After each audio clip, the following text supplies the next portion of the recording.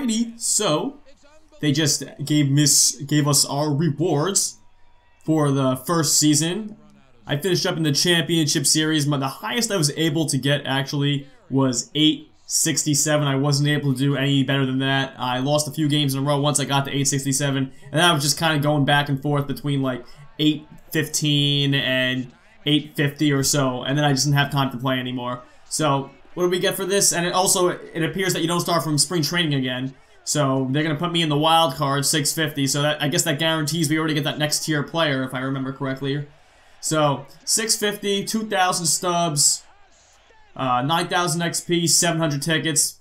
I'll take it, I guess. I wanted that Goldie really badly. Another thing too, guys, is that I don't think you can't see the new rewards yet. No, but apparently they're taking away the diamond from the championship series, and they're giving it to the World Series. So the World Series will now get a guaranteed diamond. Whatever card they're showing, I believe it's a Tony Gwynn, a 96 overall Tony Gwynn. And the championship series will get the earlier tier like card, like Liriano. This time I think they said it was like a, I forget who it was. It's some starting pitcher. I don't remember who. Not Dennis Eckersley, but somebody else, like an 85 overall pitcher. I'm blanking on who it is currently, and you get 2 gold players. But let's see what we get in our packs right about now, our season packs, since I'm in this time around. Just next time we gotta make sure we get to the World Series. Alright, let's see what's in this. Let's open that up. Alright, we got Christian Yelich, which we already have. Adele Betances, which we already have. And this Francisco Liriano. So, unfortunately we got Betances, who we already have. I don't know why she's going for, but we're gonna see if we can, how much we can sell him for. Right now, I was really hoping for a Corey Seager. And I already finished the Yankees collection, so that doesn't mean much to me right now. Let's see what we can sell him for. My guess is his value's way down already. Alright, we're gonna sell him. If I can get 50K for him, that's pretty good. We're gonna sell him for 55.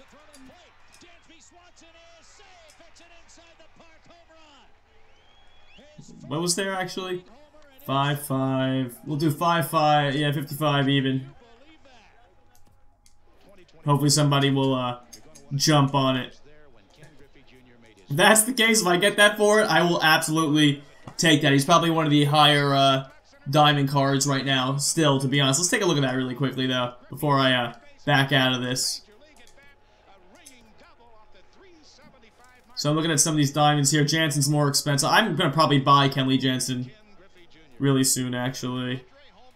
Let's see, let's look at these low diamonds, so 93 or lower. The ones that you can get in that pack. Oh, they added this Robin Yount, though. That's a pretty damn good card. That's a pretty damn good card. Oh, look at this, Andrew Miller from 2 years ago. It's a new card, new flashback. So Arenado's more money than Betances. Machado is more money. Scherzer is not. Cindy is. Araldis is. Freeman is not. Kluber is not. Bumgarner's not. Posey's not. Britton's not. Miguel Cabrera is. But honestly, I guess that wasn't that bad of a pull. Honestly, the Betances, although I have it already. He's commanding quite a bit more money than a lot of the other ones. So, not bad. It could have been worse. I could have got like a Wade Davis, you know. So not bad, not bad, not bad. Alright guys, well that concludes this video. We're going to have some more videos up sooner or later. I haven't had much time to record, but I will have some time soon. I'll probably get up another video today, tomorrow, and hopefully I will catch you guys then. Later.